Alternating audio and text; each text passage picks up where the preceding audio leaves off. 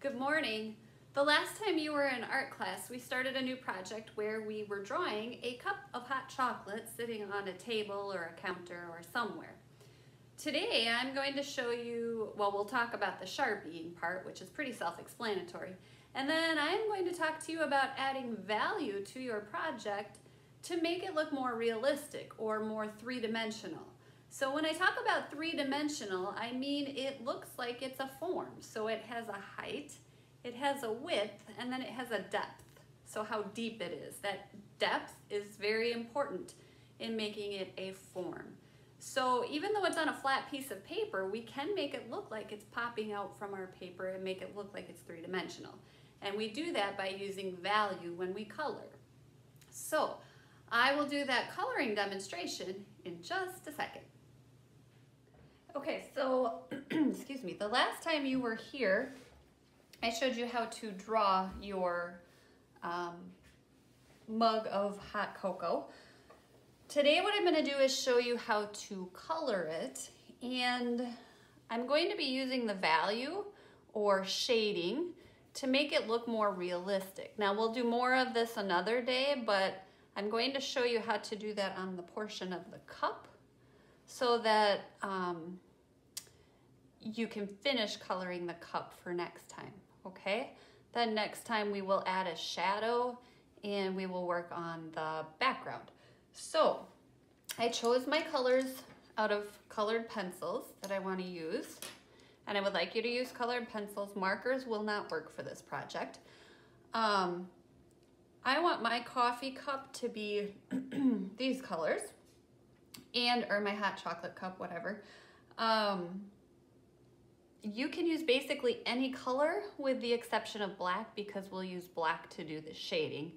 I also don't want you to use brown except for the hot chocolate, okay? So I decided that I want these three colors. And I need to figure out where I want each color. So maybe I want,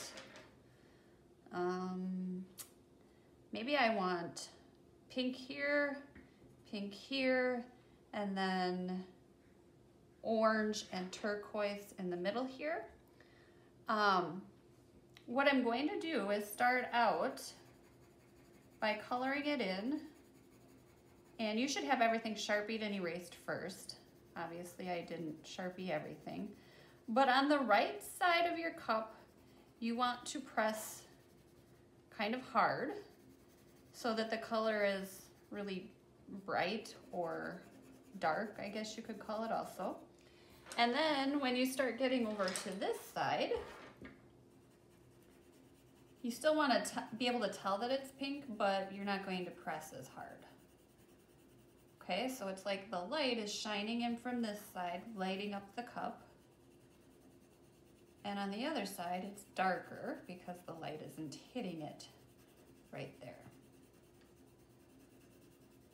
Okay, and then I need to blend the two together so here I'm pressing hard, here I pressed very light, and in the middle, it's kind of medium that I'm pressing, like that. Okay, we just don't want to see a line where you go from dark to light. You need to fade it in a little bit. Okay. Now, I would do the same thing up here, and then in the middle, I'm also going to do the similar where it's lighter over here and darker over here.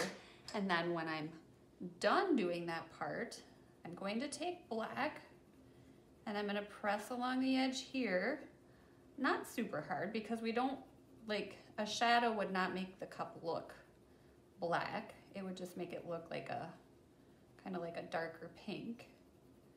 So I'm pressing lightly here, and I'm going to press lighter and lighter as I get closer to the middle. And when I do this, it's almost like I'm coloring in little loop-de-loop lines, but they're very, very close together. That's just how it works for me. It might be easier for you to draw using lines. It's kind of up to you. So it starts to look like this, and this is going to start making your cup look like it's three-dimensional, or like it's going around, okay? Okay, so once I'm done with this bottom portion, like I said, I would do this as well as this, and then I need to decide what color I want my handle to be. I think I'm going to stick with the pink just because it'd be touching the pink. So I would color the handle pink also, and it's going to be darker at the bottom, like that. And then at the top, it's going to be like it is over here, where you leave it very light. Okay?